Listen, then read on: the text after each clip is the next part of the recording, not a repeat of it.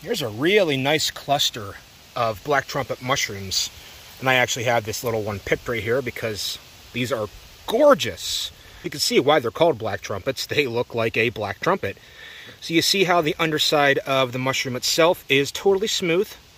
There's no gills, there's no ridges, there's no pores, nothing. But this whole smooth surface is the fertile surface. That's where it puts its spores off of.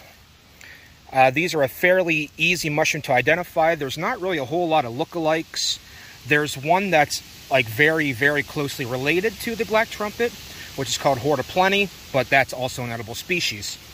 The nice thing about these is whenever you cook these up, they don't really cook down a whole lot. They pretty much stay the same size as they were whenever you started.